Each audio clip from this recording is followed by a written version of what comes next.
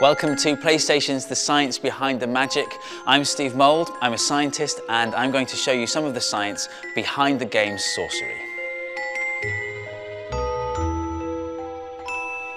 In the game, Finn learns to command the wind, and he uses it as a weapon against his enemies. But what if you wanted to fire air at someone in real life? How could you do that? I suppose you could give it a push, or something like that. We could try that here, see if we can knock over this scroll.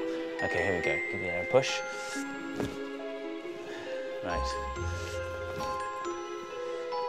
Yeah, it's not really working. But you can do it. You just have to form the air in a certain way so that it doesn't break down as it's traveling.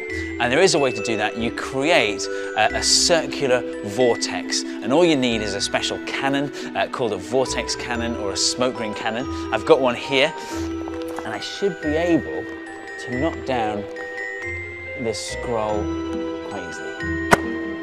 Yes! And so that is how I would fire air at someone.